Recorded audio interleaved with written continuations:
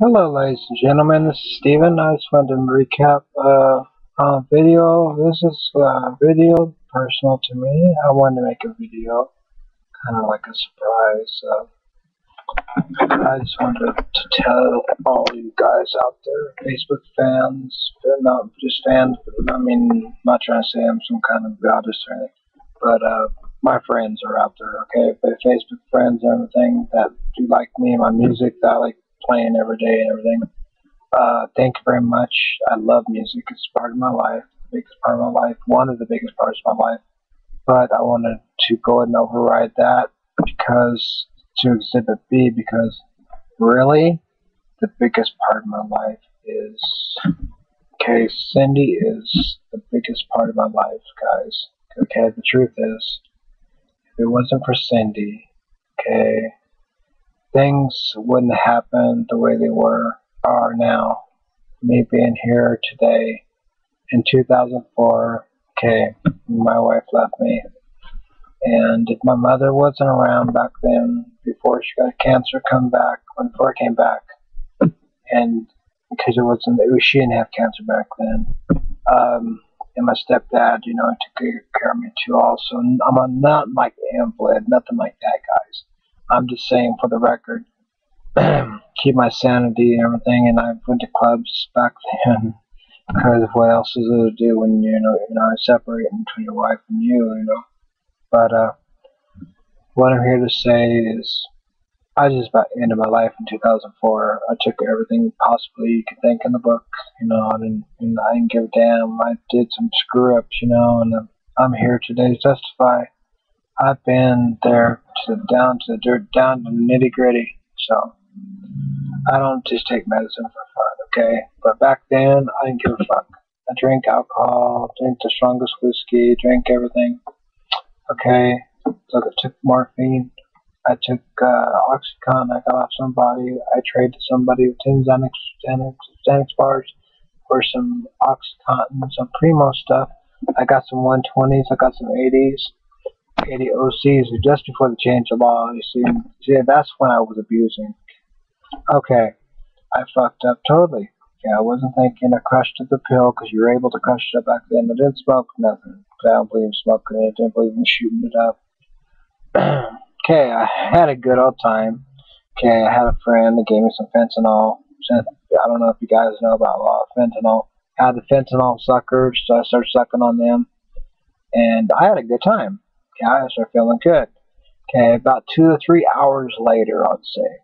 Okay, then I started feeling like a burnout.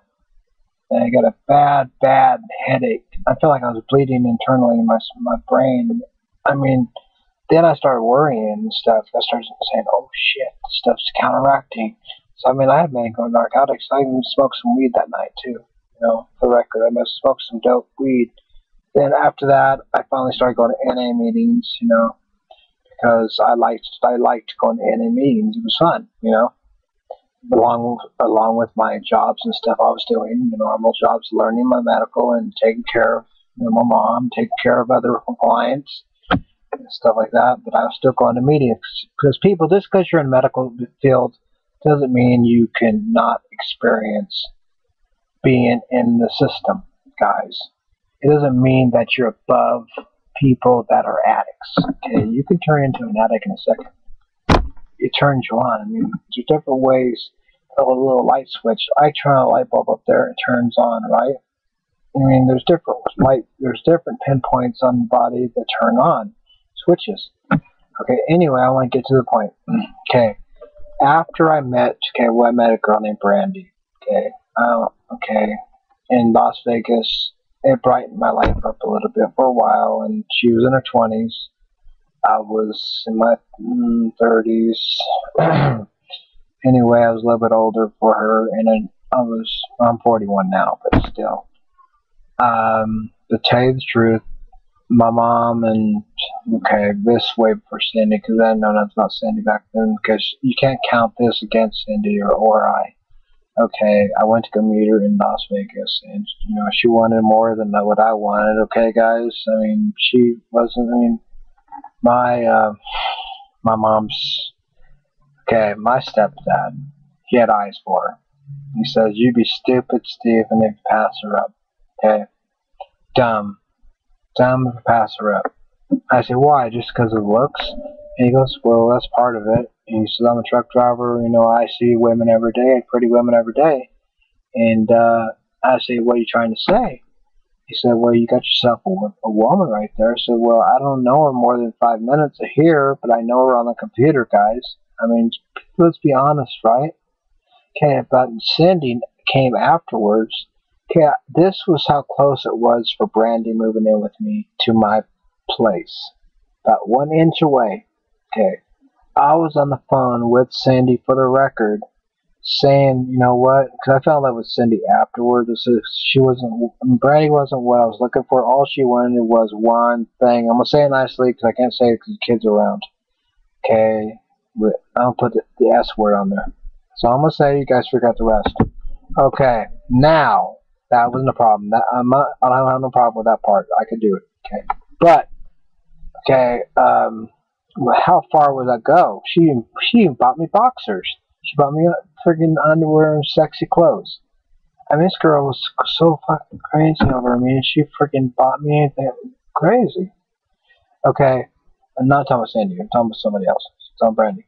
Okay, like drinking now.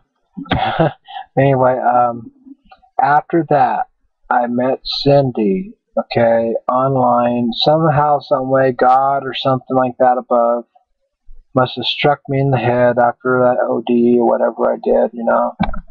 And that all that one oxycontin and that morphine, the mixture of weed kicked me in the ass and everything, got me to NA for a little while. Not because I wasn't ordered to go to NA. I went because I wanted to go and clean myself up a little bit. Okay, like the guy in the mafia and the Sopranos did when he set on the freaking poor cat and he killed the cat. I mean, the poor dog or cat got suffocated because the guy was high on the heroin. Okay. And he got his ass beat by his family because the poor animal died. You know, he didn't even know it. He's passed out on him. Anyway, he got an ass kicking and kicked their ass too. But anyway, that's not why I'm here today. I'm here today to tell you the truth.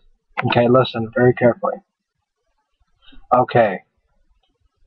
Yes, I'm not married to Cindy. Okay, except I got a divorce. Okay, with Venus, the penis. Okay, and with Shannon. Her name is Venus. Real name is Venus, but her name is Shannon because she likes to be called Shannon. You see, my ex-wife.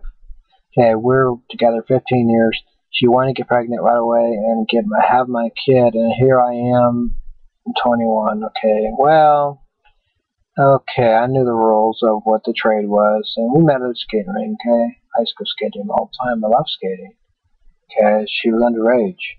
Okay, so I knew better what the rules were, and she didn't want to care about the rules. She wanted to break every rule in the book. You know, naturally, I fall into traps. I'm not perfect. Okay, I was there. I'd done things, but thank God, the Lord above, whatever. You know, I guess it's not that I didn't want kids. Okay, guys, it's not me that can't have kids. It was her. Okay, I guess I kind of struck out twice for kids, but anyway, it's not her fault, nobody's fault. But anyway, now that I'm with Cindy, now this new life, okay, I find myself, okay, I still have dreams, but I find myself, okay, well, it's hard to explain. I sometimes blame, thinking that, how the old saying is, like, like when you watch Lifetime movies, I mean, like the daughters see their daddies leaving their mothers. This is the opposite situation. This is not.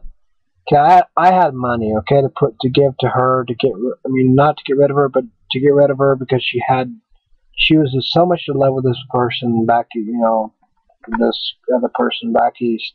So I had to let her go and just not hold her back and pull her back this way and reel her in. Because the last time I reeled her in, she came back, and we were going to work on things when me and Randy were together, okay? Anyway, Las Vegas girl.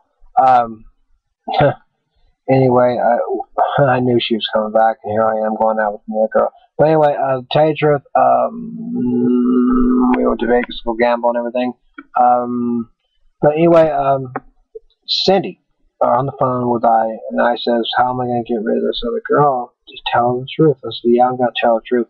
I'm just going to tell her that I met somebody else, which I did. I met Cindy, and I'm going to, I won't have her come out. So she did come out on July the 3rd, and we clicked. We clicked before that. Okay, guys. Not just that clicking, look, anything that looks. We clicked because, okay, the first time she claimed she saw me after the cigarette, when she went out to smoke a cigarette with mommy or my mom or whatever, my stepfather liked her also too, but he says, hold on to her. You got a gift. And I said, yes, I know. I'm blessed, to have a gift. Cindy's a very nice person.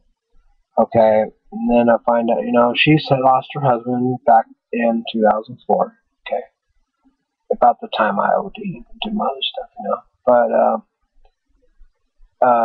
just our failure. But anyway, I lost my wife. Okay, ex-wife. I'm sorry for calling her wife. I'm going to call her wife, ex-wife, whatever. To natural falling out of love with me. I mean, my thinking got me so deep into the hole to where, what if thinking? That's where anxiety comes in. What if it happens again? What if? What if? What if? See, that's what gets you in trouble, is you keep asking yourself, do you really love me? That's what I always do to her sometimes. I would say, Cindy, is that true? Do you really love me? I've caught myself, she's caught me lots of times. She's getting sick of hearing me say, I'll repeat myself over and over again. Okay? I know this, she probably don't want me to say this to you guys or whatever, but I have to tell the truth, okay? How my feelings are, because otherwise I have to go to a psychiatrist or whatever. I don't want to go to a psychiatrist. Okay, I feel that that's what I have to do to fulfill my heart. I have to tell her how I feel. Otherwise, if I don't tell her how I feel, she'll never understand how I feel. Because I was hurt, stabbed in the back, okay, by the person I loved, which was my wife. We got married August 13th, coming up soon, 1995, okay? That's just an example, okay? Not me and Cindy, this is me and, Shannon, okay? Say it that way, not Venus. Unless you call Venus, I'll call her Venus anyway. Okay, but anyway, I just want to give you a little bit of cap on how things went. We met on AOL, not nothing to do with Facebook, guys. Okay, this is way before I did a Facebook thing. I didn't know much about computers. I was, barely learning how to turn on a button on a computer, guys. I don't know much about it. She's the phone expert. She's got into 4Gs on a phone, and she knows how to do this on a 4G. She knows how to do this ringtones on a 4G. She knows how to turn it up and encrypt it. She knows all the programs. She's learning how to do her playlist, and then tag it off Evo. And there's little codes and Serenary, all these codes. Synchronizing, that's what they call it, automatic synchronizing. But anyway, I'm going to have to make part 2 of this, it sounds like. So I'm going to go ahead and say, let it go for right now. And God bless every person on here. And don't get me wrong, I'm not saying I don't have, as an end of friendship for anybody. But you all have a good day. And I'm going to go ahead and think of what to say on part 2. Thank you very much. Take care.